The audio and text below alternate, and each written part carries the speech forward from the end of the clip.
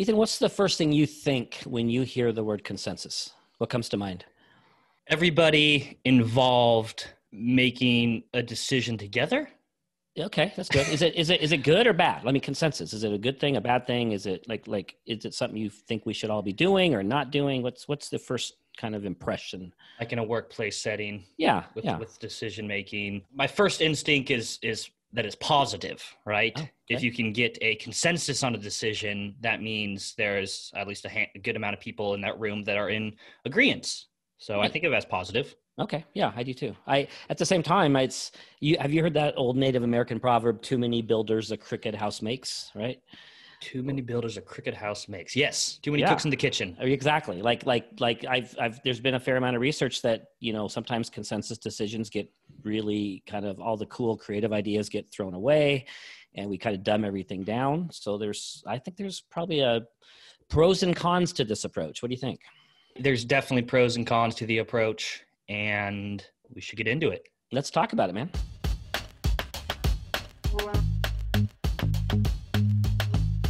This sounds like a stupid question. Probably is, because, go ahead. Skilled managers equals high morale, which equals all that cool stuff that you cannot pay for and you can't punish for. When you close off that feedback channel, you are not going to be able to hear the truth. In the first microseconds, your brain can't tell the difference between physical danger and what we call social danger. I'm pissed off at you. Me, specifically? Well, just because you're my boss and all. Employees tend to get promoted until they reach their level of incompetence. Go forward and don't suck. Hey, everybody. We're back. Welcome back. Thanks for listening. Another episode of the Managing with Mind and Heart podcast. I'm Ethan, and that's Mike over there. Over here. See? Over here, Mike Nash. Mm-hmm. Anyways, folks, we're here, and we're going to talk today about consensus decision-making. It was a topic that people have asked us to discuss. We did an episode a while back, episode 28, called The Art of Decision-Making at Work, in which we covered all the different types of decision-making. One of them, of course, was consensus decision-making, and I think that brought up more questions for people. So that's what we're going to talk about today. Yeah, let's do it. Let's briefly review, and I mean briefly, right? There's 6 different ways of deciding, and it's really important that managers know how to make all these 6 kinds of decisions because, Ethan, you and I were just talking about a study, and did you say it was Google? So yeah, it was a Google study. Basically, Google ran just a 4-year study of trying to figure out what makes a perfect team. And they looked at all different types of factors, including looking into decision-making. And they found that, some people believe that consensus decision-making is better than top-down decision-making, right? Always making consensus is better. What they found is that wasn't necessarily true, that the best and most productive and high-performing teams use multiple kinds of decision-making, including top-down decision-making, but as well as consensus decision-making. Exactly. And in our 5-day Managing with Mind and Heart training, we spend a fair amount of time training managers on how to use 6 different ways of deciding. And so here's the quick review, right? You want me to just run through this, Ethan, or do you want to kind of go back and forth? Okay. So real quick, there's 6 kinds of decisions. We're going to start with the style 1. Ethan's referring to that as top down. That basically just means a manager makes a decision and tells everybody about the decision. That's a style 1 decision. I'm going to bring chocolate donuts tomorrow morning is a style 1. And we're going to have a meeting at 10 o'clock is a style 1. And I'm buying a new van for our transportation department. Style 2, this still is a decision that the manager makes. However, the manager is halfway there or partway there, and they check it out with their team to get opinions before they make their actual final decision. For example, I've drafted a policy, and before I finalize it, would everybody take a look and mark it up? Now I'm going to take these markups and I'm going to create the final product, right? So that's a style 2, and still the manager is deciding. Just because I asked your opinion did not make this a consensus decision. Style 3, again, the manager makes this decision, but it's quite a bit more neutral than style 2. Instead of, here's a draft of a policy, mark it up, it's, I need to create a policy about onboarding new employees. Let's have a discussion. Tell me all your great ideas. Now I'll take all that data, all these great ideas, and I will figure something out. So I'm still deciding as the manager. However, I've started with an open forum or asking for input, and everybody had a chance to contribute. I'm still deciding. It's not a consensus. All right. So those three styles, 1, 2, and 3, are decisions that are made by the leader. Now we have 4, 5, and 6. 4 is a vote, simple majority. Don't use that a lot in the workplace. That's great. Every so often, sometimes it's sort of the pepperoni or the sausage decisions. Then there's style 5, which is what we're going to be about today, which is called consensus. And then there's style 6. And style 6 basically means I'm going to delegate the decision. I'm going to take this decision and give it to Ethan because it's in his area of expertise, or I'm going to give it to a small group who's gathered for the purpose of making this decision. I've given some parameters, but I've let go. I've given the decision away. Those are the 6 types of decisions. And it's a couple things. It's very important that managers know how to use all 6, and that the team that they work with also understands these 6 different styles. And then lastly, it's very important that the manager announces which decision-making style is being used at the time, because employees just want to know, am I influencing, or am I deciding, or am I doing neither? Yeah.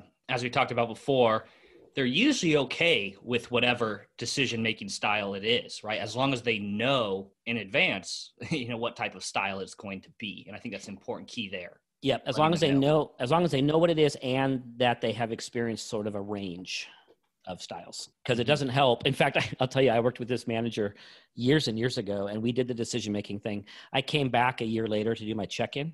Here's what I found out. This is how he was using the decision-making model. He was basically just saying every single meeting, this is a style 1 decision. This is a style 1. He basically was announcing his decision every single time, but Right. It was style 1 every single time. Right. He's doing the right thing. He's announcing it. Right? Exactly. And so then let's kind of narrow in on the consensus decision-making. Again, doesn't mean always do this, but when you do it, there's a bit of an art to it. Absolutely. It's actually not easy to do it well, but the value is really high. And I think we should start with that. In fact, let's talk about kind of getting back to where we started the conversation today, kind of pros and cons, right? Like what are the benefits of using consensus, and maybe what are some of the drawbacks? Well, yeah, let's start there. Like, what are the benefits then of using consensus? And I guess one that I would think of just right off the top of my head is that being able to get people involved, right, can sometimes create greater buy-in is what I would imagine. What do you think? I think that's probably the reason. I mean, that's the most important reason right there. Basically, people who help create are going to take care of the creation, right? They're going to be invested in it. They're going to be because they put their own, blood, sweat, and tears into it, so to speak, right? They're in the decision. And so they're going to be much more likely to not sabotage it later, much more likely to support it, much more likely to bring energy to it. So for that reason alone, I think consensus is really, really valuable. Real quick, a couple more benefits. How about just the fact that if we don't do consensus sometimes, it's just I'm the only brain involved in the decision, right? So I'm missing out on all this other wisdom and all this other experience, right? Right. There's all these other perspectives and ways of thinking about a problem or a decision that needs to be made. Here's another benefit is it keeps me from being overly reactive in my decision-making. It slows me down. And again, we don't want to use it all the time, and we'll get to that, but it allows me to be more thoughtful and more systematic and take more time. And then lastly, and if you have other benefits, Ethan, throw them in here, but the other benefit I think is just team building. I think it's just really cool to watch a team grow in trust and respect as they do consensus work together. Yeah. Am I missing anything? No, to me, I think that covers all the main benefits of it. So given all those benefits, I guess my question would be, why wouldn't you want to do that all the time then? And one that I've seen take place when I've kind of been in a group that was committed to doing just consensus decision-making was sometimes the decisions take forever to get made, right? We spend time just spinning in circles, or they're actually pretty simple decisions, and we're talking about it for 4 meetings before we can come to a consensus. Huge time waster. I've seen the exact same thing. I've seen, because some groups can be overly committed to consensus, meaning they think they're supposed to do all their decisions that way, they just get roadblocked. They spin in circles, they waste time. People get really frustrated. I think another problem with overusing consensus, and I guess we did refer to this at the beginning of this conversation, is I've seen situations where we're so committed to consensus, the most creative ideas get dumped, right? We basically hone off all the edges that would cause us to maybe think outside the box a little bit because people in the room aren't comfortable with that. It's kind of this dumbing down sometimes, or you end up with sort of the least common denominator as opposed to something kind of spectacular. I've seen that happen as well. Yeah, that's a good point, because as many of our listeners will know, there's, of course, multiple kinds of behavior styles in the workplace. And hopefully you created a team with a variety of behavior styles. And there are going to be some people that are going to be a lot more comfortable with taking a risk and taking kind of an out of a box and creative approach, like you said. And there's other people that are going to be more hesitant of that. And that's a good thing. It's kind of a yin yang type of thing. But if we're always having to make a consensus, then it might be harder to get to that creative approach, which could be detrimental to a team if you're not able to take creative risks. I totally agree. And here's another one. I also see that overuse of consensus. It usually comes along with a manager who is actually not willing to step up and decide, right? When I see a group that's using consensus almost exclusively, or at least attempting to, almost always we have a manager who has lost a fair amount of respect of her folks because she is committed so much to not stepping into her role or his role of authority. It actually ends up frustrating people because they have this boss who, I've heard phrases like this all the time. I wish he'd grow a backbone. I wish he'd make decisions. I wish he'd hold us accountable. I wish he'd just decide. So I think you get some trust and respect issues if you have consensus. And on that note, I've seen managers be put in a pretty hard spot with this, where when they do a lot of consensus decision-making, people say kind of what you just said there, where like, gosh, like some of these, I just want the manager to make the decision, right? That's why she's there. That's why she's there to help make decisions, right? And then maybe she goes too far in the other direction and starts saying, okay, well, I guess I need to make more decision. I've seen those same people then complain, we never get involved in decision in the decision making, right? So it can be a lose-lose situation in some cases. Unless you're exactly right. And what you're looking for is that balance. And that's why we encourage folks to use all 6 decision-making styles, not just pick one that you think is the best one. That is going to be a problem. Even if the one you chose was consensus, it's going to be a problem. One last thing, I think the problem with overuse of consensus, I think is, well, I should say this differently. It's groups and managers who use consensus, but they don't really know how to do consensus. And it's really messy. I see people sabotaging consensus, which we'll talk about later. I see managers calling every decision they make consensus because somehow they believe that they're supposed to be using consensus all the time. So they'll say things like, I actually heard this years ago. Hey, the manager's speaking. Okay, here's what we're going to do. Here's what I've decided. Can I get consensus on that? And then he walked out of the room and told everybody he had consensus. Right. That's not consensus. But because they're supposed to do consensus, he started labeling everything consensus. Right. Yeah, it's kind of using the power differential in a way that's a bit inappropriate. Yes. That's a subject for a different day. So you said that there, a lot of teams that do decision-making or consensus decision-making don't necessarily know how to do it properly. So let's dive into that. Let's dive into, so you're here, you're with your team, and you've decided and you've told your team ahead of time, it's going to be a consensus decision on this one, which is a style 5. What is the process? Well, let's define it. My favorite definition of consensus is it's a process in which all group members collaboratively develop and agree to support a decision in the best interest of a common goal. Now that's a bit lengthy, but I really like it. And do you mind if I just repeat it? Please. It is a little bit lengthy. So a process in which all group members collaboratively develop and agree to support a decision in the best interest of a common goal. And I think that definition gives us the hints. I think there's 3 ingredients in that definition that are really important. Number 1, all group members. Obviously, it's not consensus if people aren't present, if people aren't included, and even people that are in the room but decide to leave themselves out of it and just sit in the corner and shake their head and look sour. That's not consensus, right? Everyone participates. Okay. I'm going to just kind of go over this real quickly. Number two, we all agree to support the decision. And this is key right here. There's this invisible contract up front. We are going to work at this. We're going to maybe disagree at times. We're going to collaborate, but we are going to commit. We're going to walk out of this room and we're going to say, we decided. And following that meeting, of course, we're all going to be committed to this decision. So correct me if I'm wrong here. What I think you're getting at is that a consensus decision doesn't necessarily mean that that is everybody's first choice. It's more about what that the team, those that don't necessarily think it's the best decision still are able to get on board with it and commit to it. Yeah, there's a step right in between that, but you're absolutely right. I mean, what you just described, that rare situation where everybody comes together and somebody suggests something and everybody goes, amen, brother. Yes, that's exactly what, okay. Everybody agrees. That would be consensus, right? But it's really rare. In reality, consensus is a decision that we work at. And that's the third ingredient in my definition, right? The word collaboratively.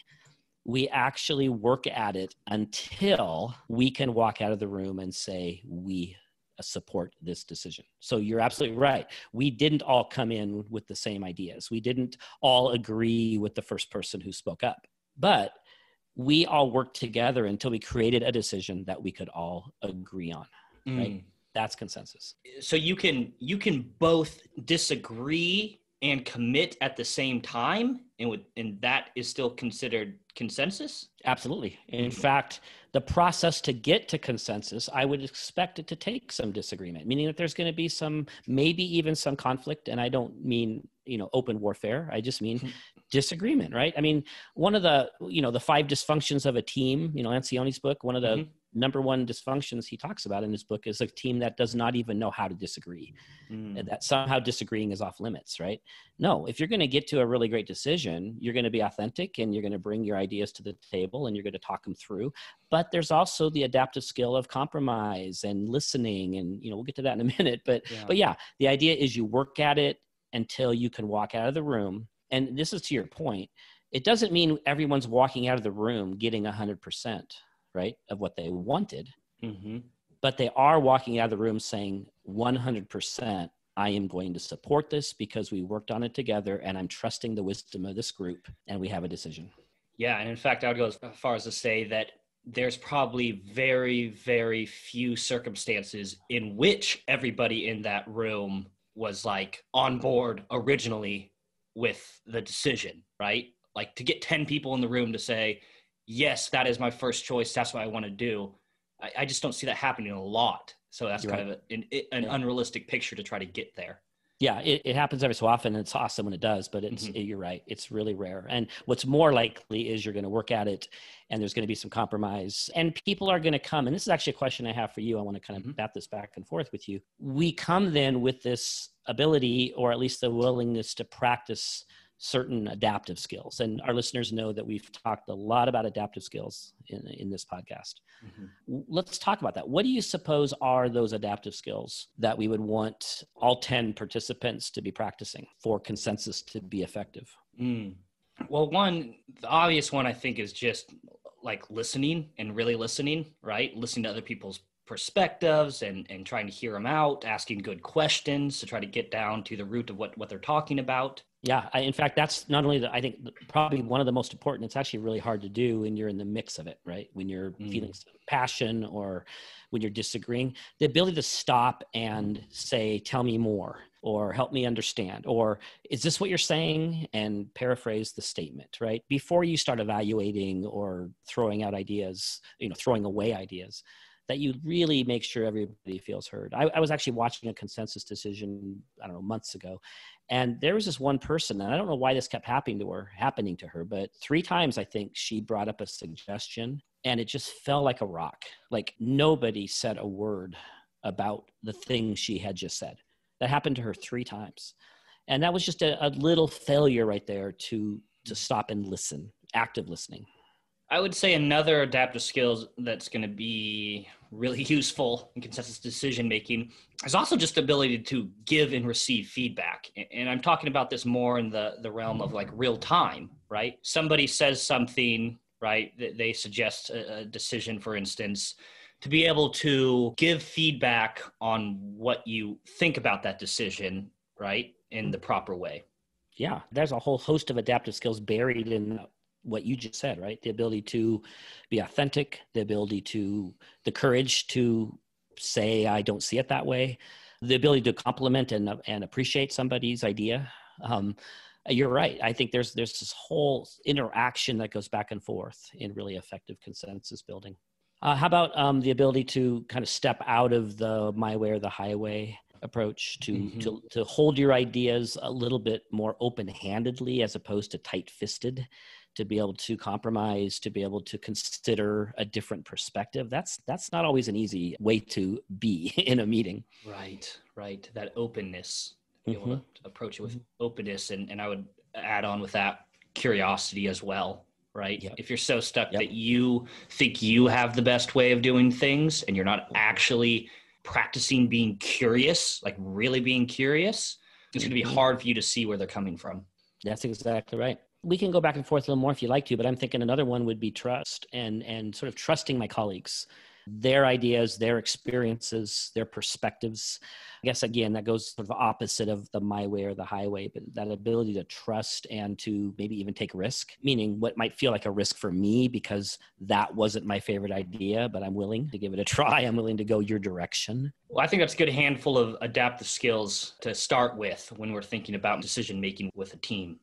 Yeah, consensus decision. Yeah, it's not easy. And by the way, I think this discussion we're having right here would be a really great discussion to have with your team. You know, and in a minute, we'll talk about sort of the skills in leading consensus. But, you know, here's a hint for our listeners. You know, if you want to build your team's ability to do consensus work, maybe start with that question. Like, what are those adaptive skills that would make it much more likely that we're going to be successful? And then I would ask the second question, which would be fun to play with a little bit here, Ethan. What would be those behaviors that would sabotage consensus, right? What would be those behaviors that we really don't want to see in this group? Well, I mean, a lot of them, you could just say the opposite of those adaptive skills that we just said, but just not being willing to hear people out and their ideas, right? Yep. You're so stuck in your own idea, you're not hearing anybody else. And you're shutting them down, right? You're just, no, that's wrong. You're a lot of judgmental, a lot of absolutes. That's wrong. That will never work.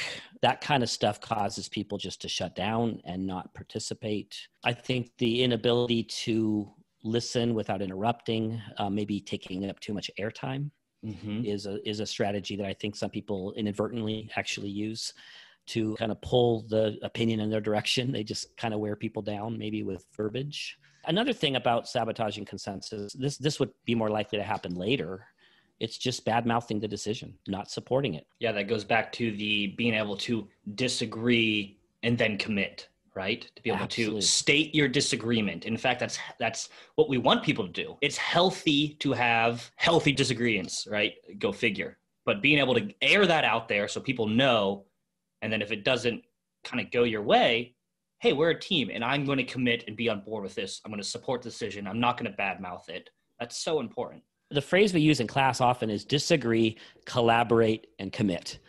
And I really like that order of words, right? Disagree, collaborate, and commit. And I can actually tell that a group has reached a certain level of maturity when they're able to go out of a room and support a decision even if I didn't 100% agree with it. That's a sign of a group that's working really well together.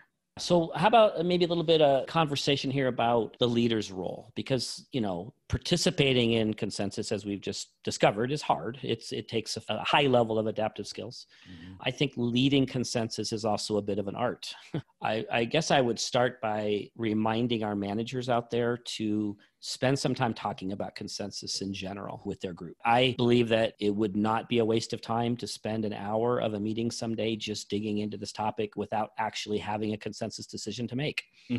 Yeah. I mean, doing maybe essentially what we're doing right here. Yeah, exactly. Sitting with your team and saying, with consensus decision-making, what are the behaviors? And I say behaviors on purpose. What are the behaviors that we are going to commit to as a team to do proper and successful consensus decision-making? And then flip the coin. What are the behaviors that we're going to agree to not do when it comes to consensus decision making. That's a really good exercise right there. It is. That's a form of common commitments. And it's so important that you get people on board with that before you start diving into consensus decisions.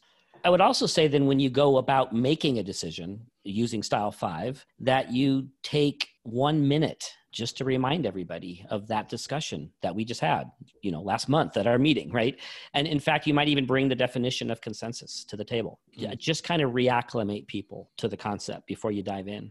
But generally, right, when you're doing consensus work, you state the problem or state the issue at hand, and you really want to start with a time of open brainstorming. And there's kind of a specific rule about this period of time, and it really is all ideas are welcome, and there will be no evaluating at this point. And my gosh, it takes self-discipline for some people to not start, it's not going to work, or we've tried that before, or, the devil's advocates get going right away. And it's a really good idea to say, hold on, we're going to get to that, but let's create some space here for people to be creative. And in that direction, I would say specifically have a whiteboard or a flip chart, so there's visual. Please remember, and I know I harped on this in a couple episodes, please use small groups. If you have a group that's, 4 people or bigger, split people up, let them be creative in small groups first, then come back together. Yeah. Just as a side note, there's a pretty cool exercise that I sometimes like to use when it comes to small group kind of brainstorming. I don't remember what it's called, but basically, say you have groups of 3 people across the room. Everybody does a brainstorming in 3 groups. And then maybe you have 3 to 5 minutes for that brainstorming sesh. And then 1 or 2 people from each group move to a different group. And they talk about what they just talked about with the last group. And they either choose to build on that, revise it. So at the end, you have these kind of pods that have built on each other throughout. I like that exercise. I love it. I love that. And lots of different ways of using small groups, but that's a really good method. So yeah, you get this creativity flowing through small groups, through large group, writing stuff on the board, coming up with stuff. And then typically you would move into a phase of combining ideas, evaluating, maybe rejecting some things.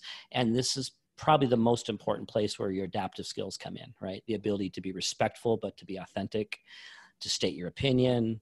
It's okay. In fact, it's preferred that you learn how to say things like, I don't really agree with that. Here's another way of looking at it, right? You've got to come to the table, right? Otherwise, you're going to likely arrive at some consensus that really isn't the best idea because people were too afraid to speak up. Yeah, I mean, if you can create a environment of psychological safety on your team, Yep. right, where everybody feels free to speak up and people aren't getting punished, whether directly or indirectly, right? And punishment can look like, the leader going, I don't know about that one, right? Or something like something subtle.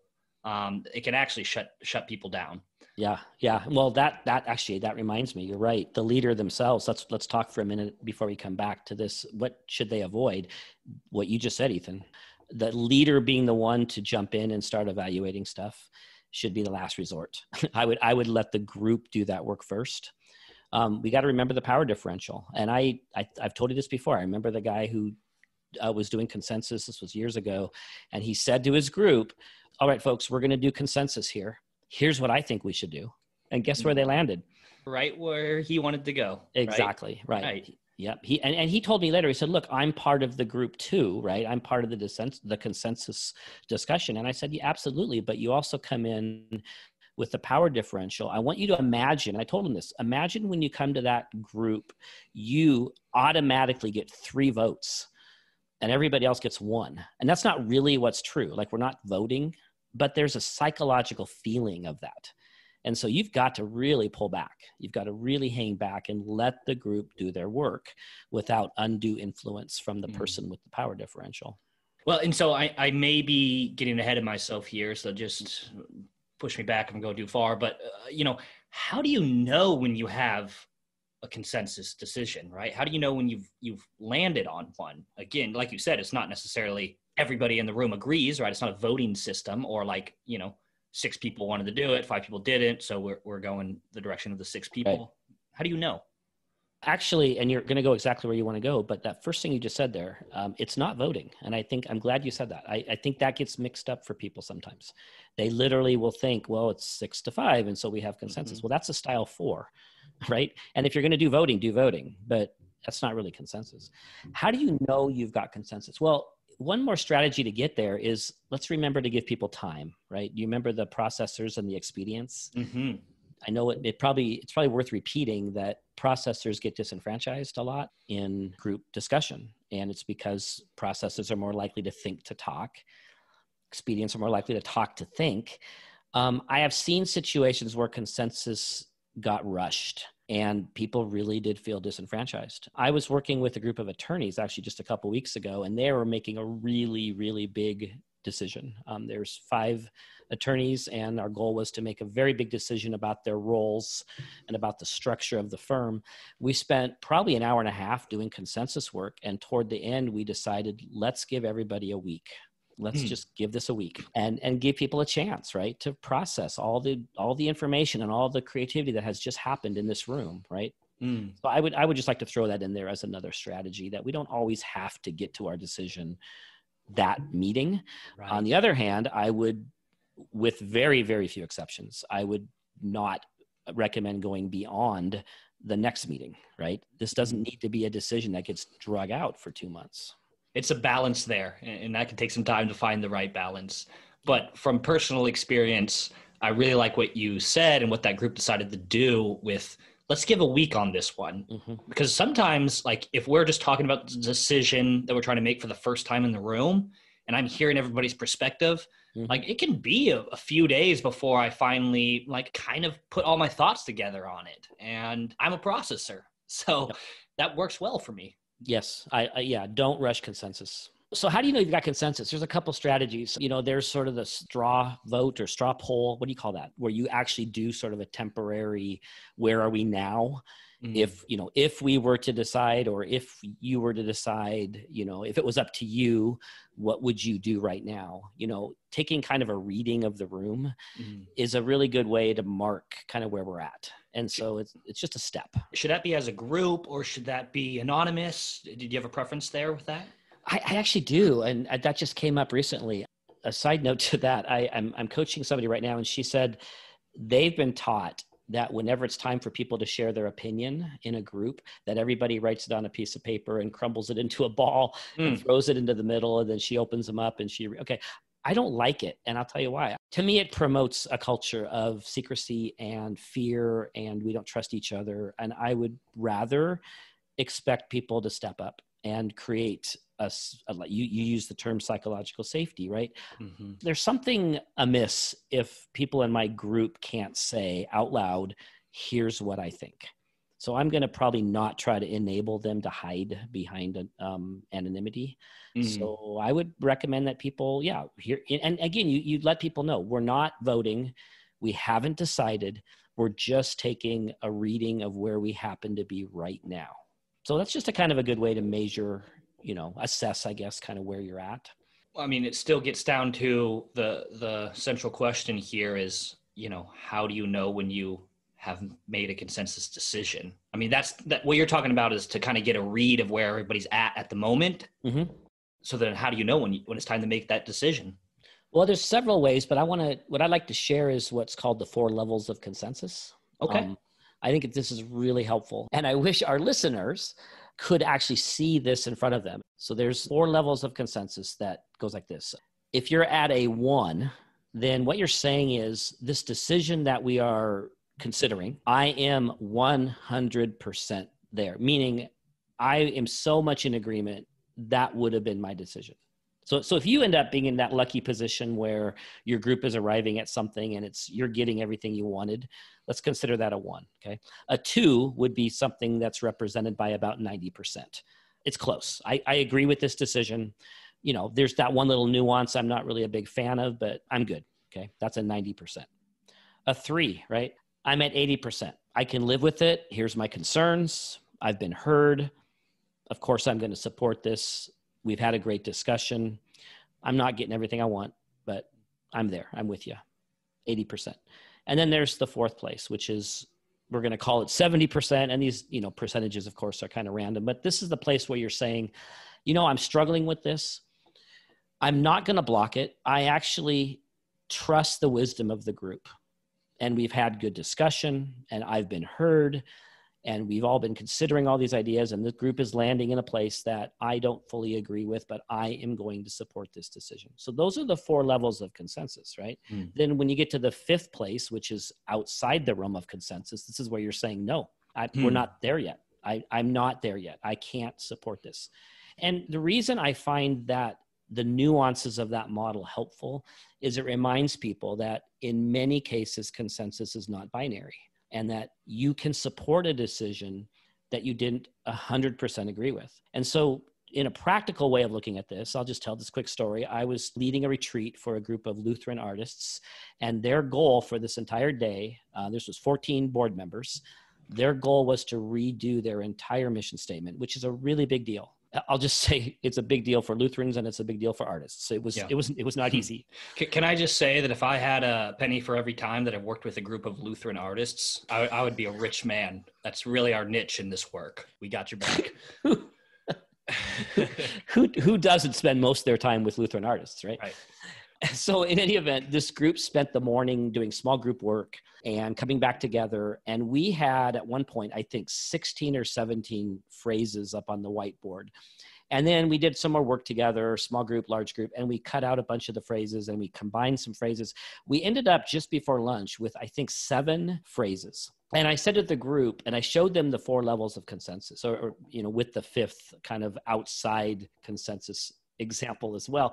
And I showed that to him and I said, look, I want you to look at these phrases, these 7 phrases. And I want you to imagine that they're all wordsmithed and it all fits together. And your mission statement is made up of these 7 statements. Where would you be on these levels here, these 5 different levels? Where would you be right now if that was where we're at? And I gave everybody a couple minutes to consider. And then I said, all right, here we go. You're going to show me your fingers on your hand here, on your mark, get set, go. And we had 1s, 2s, 3s, and 4s. We had no 5s in the room at all, which was so cool because what we realized was, first of all, we could be done except for the wordsmithing and everybody would support this. But the good news was we still had a half a day left to move the 4s and the 3s up to 2s and 1s. And we did. And by the time we ended the day, we were at 1s and 2s. And so it's kind of a long way of saying, to answer your question, how do you know you're there? I think you take readings. I think you train people on these different levels of consensus. You check in, maybe you take a break, and that break might be a week. You come back together. Bottom line is you have a time limit and you say to the group, we're going to have to make a decision. Can we now agree? Now, that obviously gets to the question, what do you do when somebody's at a 5? Right. Before you get to that, just to make sure I'm hearing you, you can put a time limit around here's when we have to make a decision by, and the goal is to get everybody within the 1 to 4 range, and the more people that you have in kind of that 1-2 point, the better. But at the time, you're going to have to make a decision, even though there's some people maybe out of 4, which still means they could kind of support this, right? Or they will support this. Yes, this is not their favorite choice. Yes. Okay. Yes. Yeah, and I think that sometimes I've been in a couple situations where I've had to remind people of the definition of consensus. I've had to remind people that it does take some compromise. I have found that we usually can get there, but what if you don't? What do you do if somebody's like, no, I'm not there? Well, I think there's a few things there. I mean, for one, it's worth recognizing if there are certain people on your team that tend to always stay out of 5. Right. And that's probably a different discussion. Like, how do you coach that person? And it really is, I think, a coaching opportunity there, but that's worth paying attention to. Hold on that, because I forgot about that. And I think that's so important. So what you're saying then is you have sort of a chronic devil's advocate, like they just never give in, right? Yeah. One of those kind of sticky people that we all know and love. Yes. Yeah. Right. I think you're right. That's going to be an offline conversation. That's going to be a little bit of coaching and trying to get helping them with their adaptive skills. If it's a chronic thing, then you have to kind of assume that it's not about the individual decision as much as it's about something else. So yeah, good. Another thing that I might try, let me know what you think about this, is, say there's one or a few people out of 5, to be able to ask those people, can you specify what it would take to get from just a 5 to a 4? Let's start there, baby steps. What would you need to do in order to get to a 4, right? And now the cards are on the table. They can say, it would really be, say you're coming up with a mission statement or something like that, right? It would be this sentence right here. I would just need that to be gone, right? And then to be able to work with the rest of the group and be like, if we took this away, would you still be able to stay, under a 5? And that might be a good place to start, right? It's showing what it would take. I suppose. I love it. It's honoring those people that are, I don't mean stuck, that's not the right word, but honoring those folks that aren't there yet and giving them the floor and giving them a chance to fill us in on what the roadblocks are for them. And I've seen that actually be the thing that it took for those people, for that person to move a little bit. Even though they didn't get what they wanted, they felt listened to, they felt heard. They ended up understanding better what other people's positions were. Right. Why other people wouldn't be able to make that change or that tweak. Right. Yep. Oh man, that's actually just got me thinking. That's a really good point. Like even being able to air why you're not at a 4 or a 3, right? Why you're stuck at a 5, and then being able to hear why everybody is not kind of on board with that could be enough to get that person to be like, okay, not where I want to be, but I can move to a 4 because it seems this is the best for the group. Yep. Yeah. Then there's a couple nuclear options here, which I'm going to save for a minute. But I also want to back up and say, I'd kind of forgotten this other strategy. Before you get to finding out you have someone who's, not there yet, you might want to just do intentional devil's advocate work. Like that's actually really helpful for people, where you basically say, hey, hold on, everybody. Let's talk about all the reasons why we shouldn't do this thing we're leaning toward right now. Let's look at the downside. Let's look at the negatives. And it's interesting how sort of an intentional journey into the devil's advocate world can actually help those people who are there in the devil's advocate world to have a chance to talk over their concerns and to hear other people's thoughts. And so I think that's a proactive approach that can help you maybe have a few less of those sticky points. Yeah, it's a good one. What else? If it really comes down to it, right, and you're just stuck, right, you're out of time and you've given people everything they need as far as you can tell, and you're just stuck, you might have to change gears a little bit. For example, if you have to, you could actually change your decision-making style. And I know that sounds like you're pulling the rug out from under people, but everybody will acknowledge that you're stuck, right? It's not a secret. Yeah, the group is stuck. So what do we do? Well, you may have to say, okay, here's what we're going to do. I'm going to go ahead and take this now as a style 3 decision. And to remind our listeners, that's a decision that you make, but you make it with lots and lots of input. And we've just had lots and lots of input, right? And you know where everybody's at. You've got everybody's opinion because you've just spent a bunch of time doing consensus work. So in a sense, I'm saying you might have to rescue the situation by taking the decision back. Or, and this sounds a little hokey, you can go to a style 4, which is a vote, and you kind of know what the result's going to be of that. Right. But I actually saw that, it was years ago now, but I actually saw a group transition from 5 to 4 because they were stuck, and it felt really natural. It was like logical. Like, what else are you going to do, right? Right. That's a good point. Yeah. And I think there potentially be an opportunity. You're kind of in that place where you're stuck. Maybe you have a couple people that are still at 5s and you can't quite get them to where they need to be in order for this to be a real consensus, to, as the leader, to say, okay, we're not going anywhere. Maybe I'm going to take some time outside of this meeting. And I do just want to talk, one-on-one with the people that are not quite at the 4 level, and just to try to dig in a little bit more with them. And maybe there's certain things that they're not saying as a group that I don't know. I mean, what do you think about that? No, I think it's good as long as your intent and your actions aren't about coercing or convincing, right? But Sure. But to really hear them out, find out what their roadblocks are. And you're right, there might be some pockets where, the psychological safety isn't as strong as you would wish, and people aren't saying what they really think, and it gives them a chance to be heard. It's complicated. And yet, as we've discussed, there's so much value in a group doing the work itself to get to consensus, but also having this decision that everybody kind of owns and being out there supporting it. It's a really great exercise for teams in their development of trust and respect. Yeah. Now, I want to come back to something you said earlier, just about being aware as the leader in that room, with the power differential. You mentioned like you got to pretend like you have 3 votes in that room, right? And that's kind of due to that power differential. Do you think it's a good approach to, as a leader, to kind of just step away from it completely, meaning saying like, I want everybody to work on this together. I can be the facilitator here, but not kind of air your opinions and what you think you should do until kind of the very end, just so you don't muddy the water at all, right? Psychologically. Yeah, I would say, Ethan, it's a range, meaning it's going to be based on the kind of decision you're making. It's going to be based on even the level of that decision belongs at in terms of the importance of that decision in the organization. I think it just depends on so many things, but I would say, for example, one strategy would be to do exactly what you just said, which is to say to the group, I'm going to provide some parameters if needed, right? And then I'm going to sort of just facilitate. I'm going to step out of the actual discussion. I'm going to let you guys talk, you guys create, you guys decide. And within these parameters, I'm going to support whatever you decide.